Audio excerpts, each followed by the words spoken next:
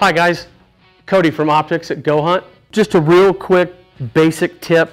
If you see this tripod right here, you notice that the thicker legs are retracted and in their compacted state, and we're using the bottom leg and it's thinner. And if you look at this tripod, it's the exact opposite. You're using the legs, from the top down versus the bottom down. So I'm just going to flat out tell you, if you're using it this way, it's going to be more stable than if you're using it this way. It's just a quick tip to help you stabilize your optics over the long haul. So the tip and the takeaway from this is that when you're using your tripod, go ahead and work from the top to the bottom on this. It's just going to give you a more stable platform. On most of these tripods that have 5 lengths or 4 lengths, I almost never use the bottom leg. It's the weakest leg, and you can almost always tell when you're looking through it because your optics are going to be less steady.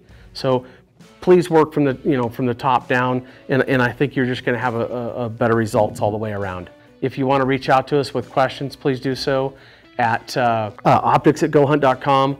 You can call me at 702-847-8747 extension 2, or reach out to our YouTube channel and ask questions there.